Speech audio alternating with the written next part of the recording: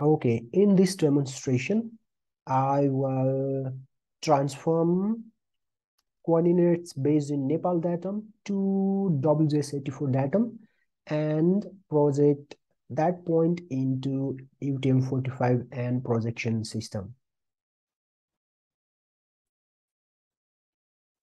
Here is the same point 1, based in Nepal datum. Now what I would do is use same project tool.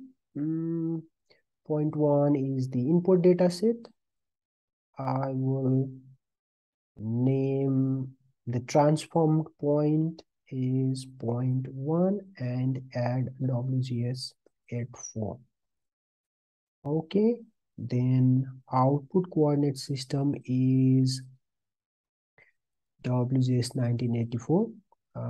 Okay, and here the ArcMap automatically pull up the geographic transformation file, which we have created earlier as WGS84 to Nepal datum, because this file is already inside this location where ArcMap can find this GTF file.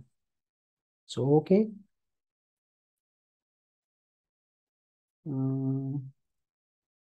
And the tool is running, and the transform point is here. First I will use the same symbol, okay, and I will zoom in.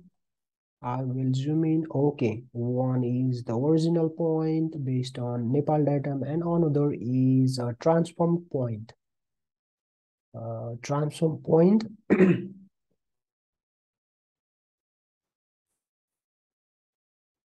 I will measure the distance between original and transform point. Okay, and the distance between original and transformed is around 241 meter. Okay.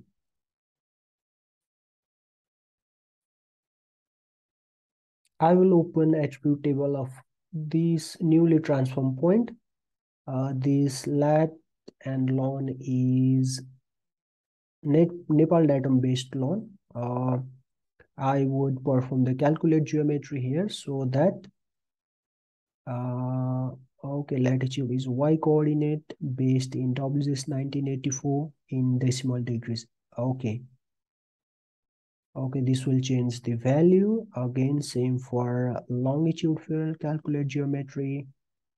Longitude is x coordinate and in decimal degrees. Okay. And this will change the value. Oh, okay, now this latitude and longitude is based on WGS84 system. So after transformation from Nepal datum to WGS84 datum, I will project this point into UTM system. So I'll run the same tool, project tool. The input point is point 1 WGS84. I will name it point 1 and UTM 44N. And output coordinate system is yes, import and UTM zone 44N. Add OK and then press OK.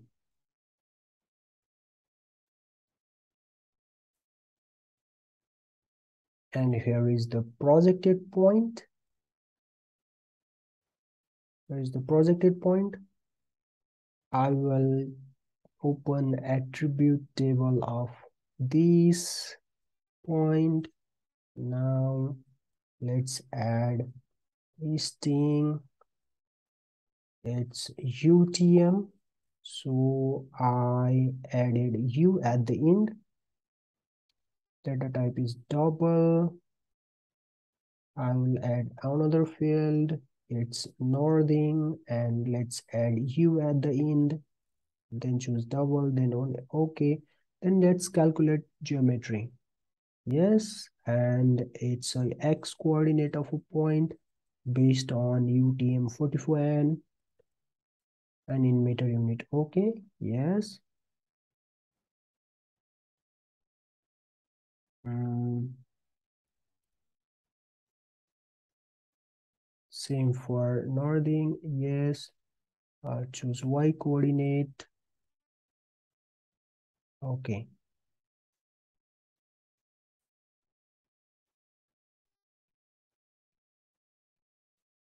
So it is the point one having latitude and longitude based in Nepal datum. And here is the same point.